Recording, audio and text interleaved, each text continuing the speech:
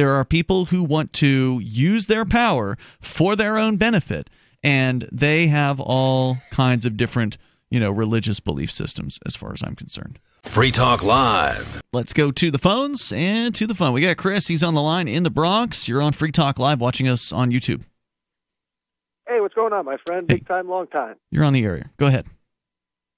Awesome, man. Awesome. So I was listening to that thing about El Chapo, and I was wondering, did you know that his connection was actually an Israeli named Lucky Larry Silverstein, who owns the World Trade Center, and he didn't show up to work on 9/11, made $4 billion off the insurance, and claimed to pull Building 7. Okay, Isn't that crazy? you're claiming that El Chapo's connection? What do you mean his connection? Oh, just the connection to the conversation. And then you got Al Franken, who's a Jewish senator, who said that he, in his own words, you could look it up on YouTube, got the Jew call not to show up I to don't work think on I really want to talk about whatever it is you're talking about there. Yeah, really I'm boring. pretty sure that was a sarcastic comment by Franken. Yeah. Sounds like that person might be a racist, and I got better things to do. Ain't nobody got time for that. Got better things to do than focus on some ridiculous conspiracy theory. Look, certainly there are people in positions of power who are Jewish. There are also people in positions of power who are Christians. People in positions of power who are Muslim. There's all kinds of people who seek power. Their religious viewpoint doesn't mean anything. There are also Jewish people who clean toilets for a living.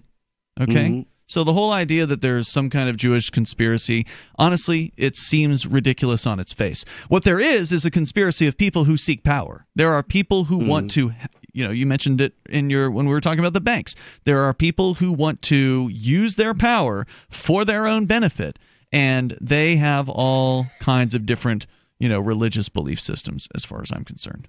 Yep. Yeah. Yep. I liked Frank Herbert's quote. All governments suffer from a recurring problem that power attracts pathological personalities.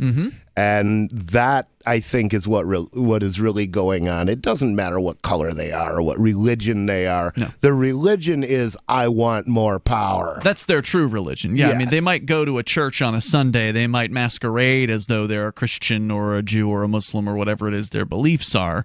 They want you to believe that they're those things. But the reality is, like you're saying, they worship power, they worship money, and they worship control over other people. And that makes them feel good.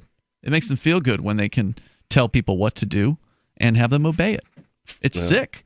And, the libertarians are people who reject that whole concept of that it's okay to use violence against peaceful people. We're not okay with that idea, and that's where these racists, and we've had to deal with this recently with, like we mentioned earlier, kicking Chris Cantwell off the show a few years ago because he became a racist. Cantwell! Because somebody who believes in individuals should know better.